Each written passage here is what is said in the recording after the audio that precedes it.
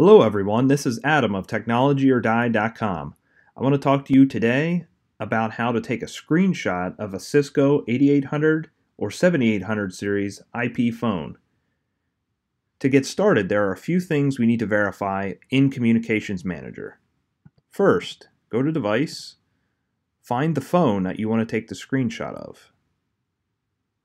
Open the phone and go down or Control F to find the web access option. You want to ensure that this is enabled. Ideally, you do this globally in enterprise settings or in a common phone configuration profile.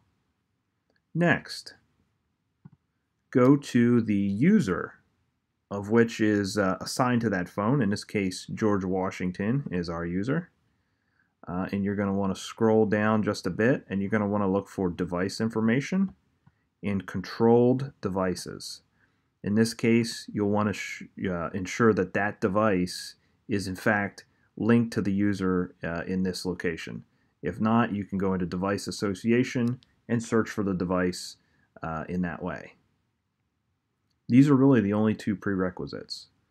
Next, navigate to the phone via a web browser. As you can see here, the URL is just the IP address of the phone /CGI/screenshot. The case, this is case sensitive, so the case of the S is capitalized in the screenshot part of the URL there. Once you're there, you will be prompted to log in. We're going to type in George Washington's name here. And we're going to then put in the password and hit login. As you can see, the screenshot is then returned to us.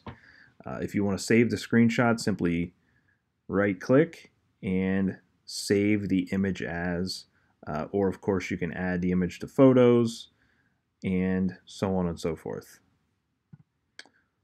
Hopefully you have found this helpful. If you do need further assistance getting this functionality to work, you can go to technologyorDie.com and look for the taking a screenshot on an 8800 series Cisco phone.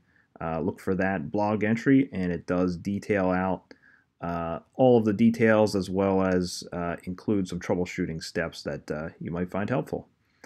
As always, thank you, and be sure to subscribe because we'll have more tutorials coming in the future.